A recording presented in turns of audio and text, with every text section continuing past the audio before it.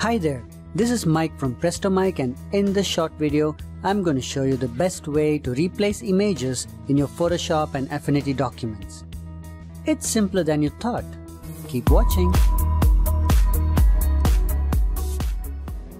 So I've got an image open in Photoshop, and our goal for this exercise is to replace this photo with some other. Select the layer on which you have your photo. Right-click on it and look for the Replace Contents option in the menu that opens up. Click it. Now all you have to do is select the image you want to insert and open it. That's it. You're done.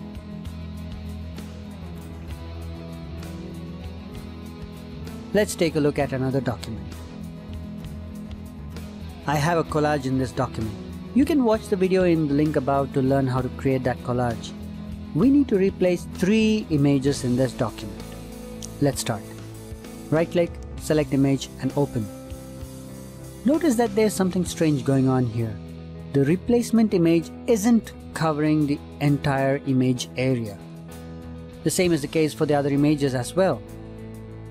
The problem here is that the replacement image's dimensions are smaller than our document. You will need to use a transform control or the Control T to resize your images to fit the frame. So your trick to a perfect replacement is to find replacement images that have the same or larger dimensions than your document. Let's go to Affinity and try the same thing there. I'm using a collage template to demonstrate this. Again, you can view the video at the above link or in the description to learn how to create a similar collage, and also a free template is provided for you to download. In Affinity, select the photo layer you want to replace. Look at the menu bar. Notice a replace image option appear here? Great, that's what we're going to use. With the image layer selected, click on Replace Image. Select your image and open. Repeat the steps for the other images and you're all set.